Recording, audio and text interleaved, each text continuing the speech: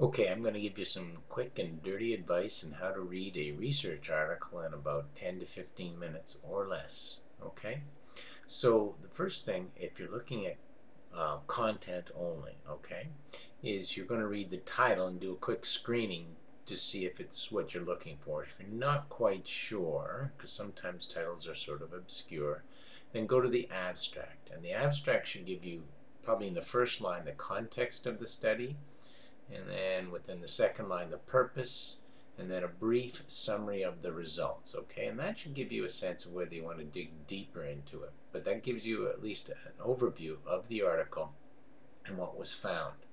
And then I would read the first two paragraphs, not much more, just for the context of the study. Why is it being done? Okay, it should be within that context, and sometimes the purpose is there as well. And then you can skip down to just before the methods section, where you would generally see the research questions, what the person is looking for, so you can kind of jot that down and say, oh, this is what they're looking for in this paper. And then I would pop down to the conclusions at the end of the paper, because usually there's a conclusion section at the end of the paper that summarizes the results in a little more detail than the abstract. So that's how I would find the content of the paper. Okay, and then I'd have to also, and it's pretty important to assess the quality of the paper. So to do that, you'd have to go to the methods section, okay, and that's where you're going to find most of the quality stuff. So you want to find the sample size. Is it large? And large being usually somewhere around 100. I guess it could be 50, 50 to 100. If it's smaller, then maybe it's a qualitative study. You could determine that. But if it's a small sample size, then its application to other areas is limited.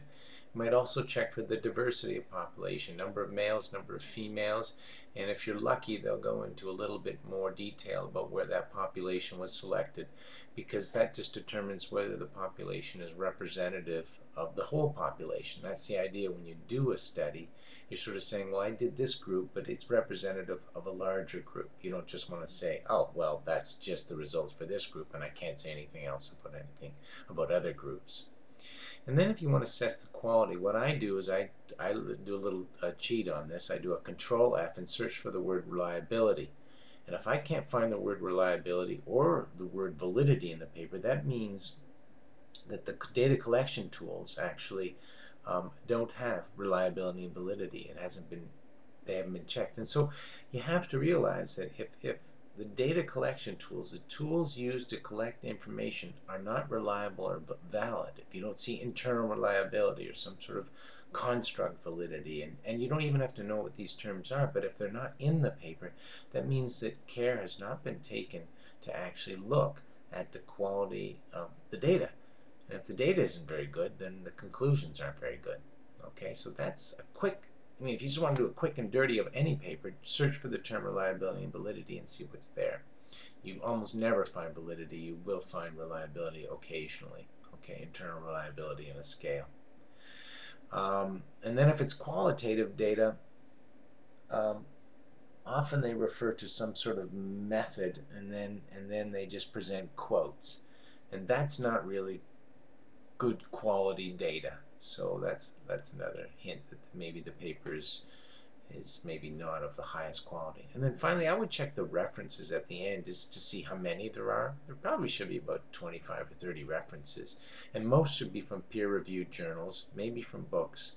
But if they're from conferences or magazines or technical reports, this could be a problem. It just means that the literature review may not be that good. And also check the date of publications. If you're in the year 2010 and they're all articles from 1990, that can be a problem, particularly if it's from a technology thing. And then you might also want to check for interesting publications that you might want to look up. So that's worth looking at the references.